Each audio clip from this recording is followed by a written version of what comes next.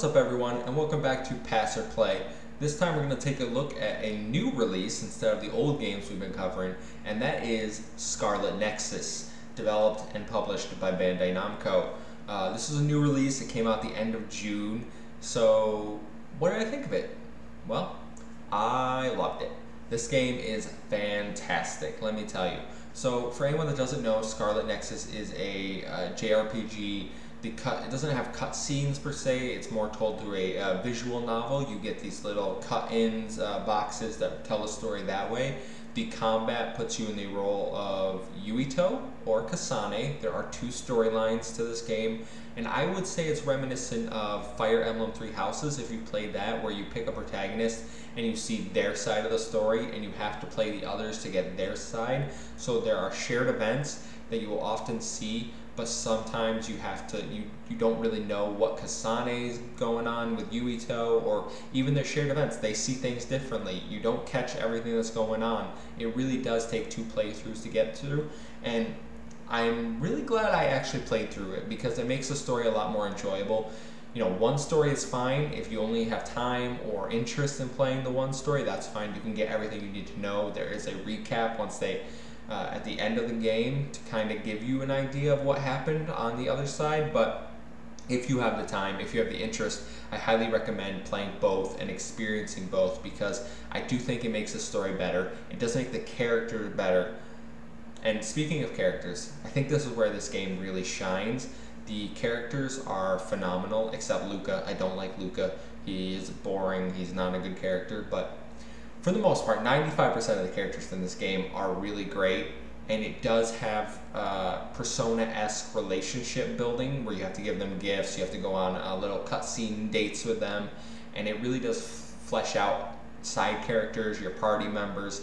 It really makes the game more enjoyable. For someone that is a big JRPG fan, that's a fan of those types of games, I would say if you like relationship-based stuff, definitely check this out. It's really enjoyable. It's a lot of fun. The characters are great themselves, and the story is really good. So, now, the gameplay. What does it play like? We say it's a JRPG. That can mean a lot of things. It can mean turn-based. It can mean strategy like Fire Emblem. But this is an action RPG, and the closest thing I could think to compare it to is if you take Control and meets Devil May Cry, because you have the hack and slash action combat, but then you have the psychokinesis powers from Control. You can fling stuff. You can combine your powers with your party members. You can become hard as a rock and take no damage. You can add fire. You can add electricity. You can slow down time. You can teleport. It's these things and the combination of all these powers together that makes the combat so satisfying. It makes it so much fun to play. Now, I 100%ed this game, so obviously I love it. I think it's great. I do think there are faults with this game. I do think there is a tad too much storytelling at times, certainly for some of these side events. I think that the gift system and relationships can be a lot better. You have to craft for gifts, which often requires you to go out and grind for materials if you don't have materials. But also, every time you give a gift, you have to sit through a little animated cutscene, and that just wastes time. Like, I want to do other things, and it weighs down the experience. Let me give them the gift and move on. Let me give them multiple gifts at once. So I think there's room for improvement. I do think that the party system, I would have loved to have been able to switch and actually play as the other characters. I understand why I can't do that. Maybe that's something for a sequel, if it gets a sequel. But I really think the game would have benefited from being able to switch to your other party members, like in Tales of, because this is developed by the Tales of Vesperia team over at Bandai. So just a little food for thought there. I don't think it ultimately hurts the game. I think the game is fantastic. I think it has two good protagonists. I prefer Yuito a little more than Kasane, so if you're listening and you're not sure who to go with, maybe go with Yuito. Now, the game, in terms of achievements, if you care about those things, or trophies if you're a PlayStation guy, very easy. There's only one that requires grinding, and there is a trick to grind. You can level up very quickly doing this exploit that you can find online.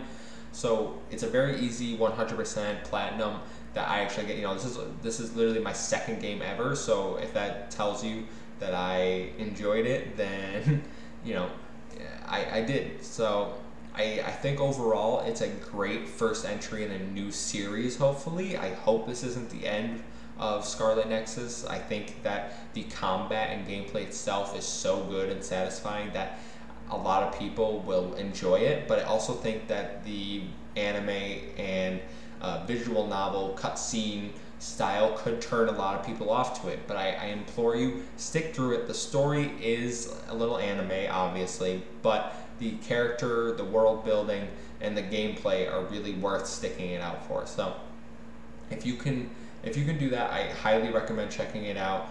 And for me, Scarlet Nexus is going to get a 7.5 out of 10. I think that the music gets a little repetitive. There's not enough tracks to go through everything. You often hear the same thing over and over again. You hear the dialogue cues over and over again. You can tell that this game didn't have a major budget, because there is some pop-in as you're running through the draw distance. Whether it was intentional or not, there is not a great draw distance, even playing on the next-gen consoles, but the next-gen consoles do play at 4K 60, so it is a good performance measure. You know, it looks beautiful, the art style is fantastic, and the gameplay is amazing. So I highly recommend this game. Like I said, 7.5. If you can get it on sale, that's great. I just think everyone should not write this off as some sort of weird JRPG.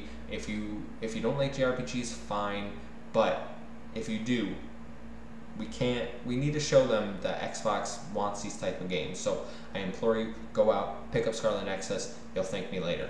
Now, that's all I got. I'm Kevin, aka the Muffin Mon, and this is my review for Project X Talk on Scarlet Nexus. So hope you like it. Bye.